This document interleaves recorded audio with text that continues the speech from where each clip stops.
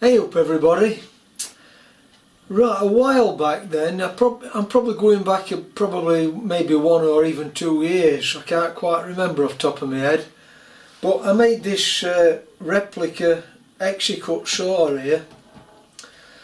Well, when I made that, one of my followers that watches my videos donated me this one. It were all in pieces and it were worn out, and I renovated that. That's in another video. So this is in one video or a number of videos. This is in another number of videos being renovated. Now what my problem is here, and I didn't foresee this when I made it, when I made this one and renovated this one, I had to make new bars and a new blade holder for both of them. Well, what I had on stock was some 303 stainless hexagonal bar, the correct size across flats, so I used that. Now I don't know if anybody's ever bolted stainless bolts together and stainless nuts. Stainless and stainless are known for grabbing hold, and if you've ever had a stainless nut stuck on a stainless bolt, you'll have a right job getting it off. In fact, you'll probably not get it off because they just get old and that's it. So because these are stainless, they've been working fine, but all of a sudden this one started playing up, which I use more than this one. This started playing up, and it were quite fierce actually.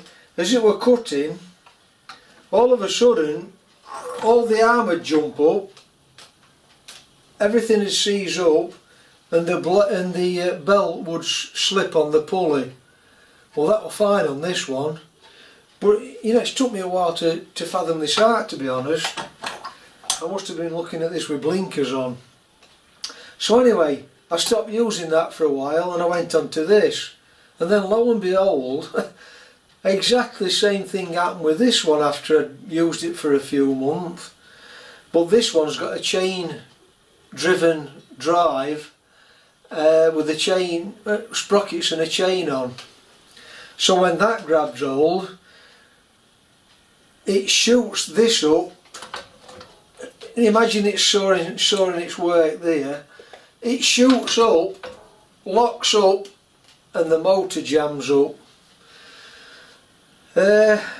So like I said, yeah, I've been mulling this round in my head for a while now, and when I took the actual blade off, I noticed the slides have gone all rough, and I didn't notice this before because I'm always spraying oil on them and it's covered in oil and grease, so you couldn't actually see it. Anyway, I'm starting to waffle here, aren't I? So basically what's happened is stainless followers and blade holder on stainless arm is not compatible. It's just grabbing hold. It's not bedded in and it's grabbing hold, just like a stainless nut and a stainless bolt would if you've ever had one of them stuck together. So to cut a long story short, then I've just modified this one and it's working fine now.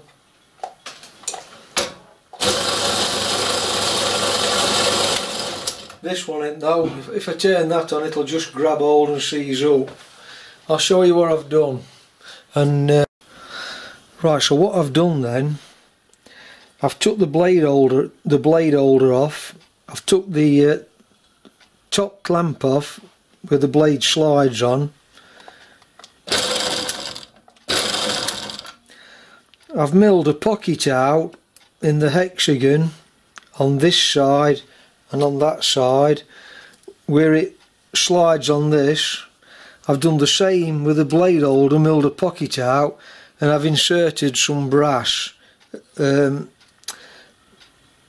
just 16th brass plate really, cut to size and then inserted and screwed into it. You can't see it and I'm not taking it off, but you'll see what I'm doing when I do this one. So now I've got brass on top and on both sides of the top. I've got brass on both sides of the bottom on the hexagon where it slides, and that's cured it. So what I'm going to do then, I'm going to modify my other saw to the same spec as this one, and then you'll see in video what I'm doing exactly. I'm not going to dismantle this one again. So let's crack on then, and I'll get this modification done.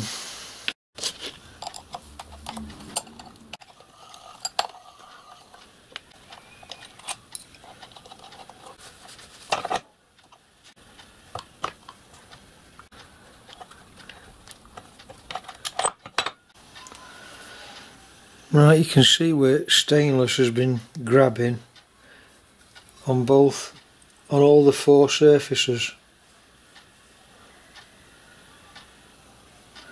and on the slide, on the actual arm, the slider and the blade holder. So when that were fully in and all greased up, I couldn't actually see what was happening.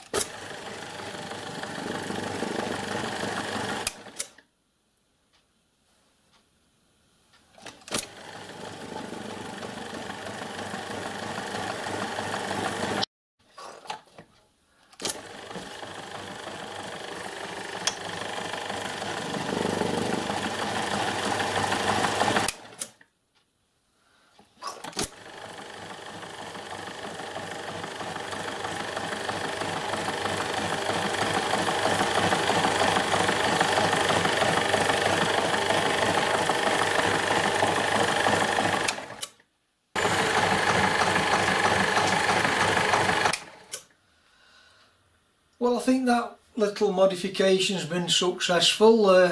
Yeah, it's not grabbing anymore, so that's working fine now, I think. If you found that useful, informative, enjoyable, give me a thumbs up and a subscribe. A thumbs up will help my channel along, and I'd appreciate that. And I'll catch you on the next video then. I don't know what it's going to be, but I'll catch you next time. So I'll sign off for now. Thanks for watching. Bye for now.